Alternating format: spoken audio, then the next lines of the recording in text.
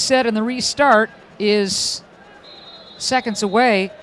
This time, Kerr again letting it go for Washington. Low line drive. What oh a my goal goodness, from are you Doherty! kidding? Doherty flicks the header as everybody was screened, including Betos. 1-0 Portland. That's all you needed to do is get a piece of it. Ball goes into the box, and it wasn't going to be a direct shot.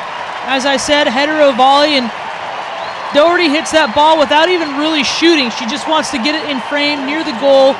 Somebody else gets a piece of it, and luckily enough people were screened. Portland up 1-0 at home. A great ball from Washington.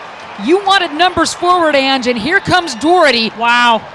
Tremendous ball put in by Nikki Washington. No swerve or spin on that thing. That one thing was a line drive, and Marion Doherty, the Santa Clara alum, does a great job to get ahead on it, and it goes far post.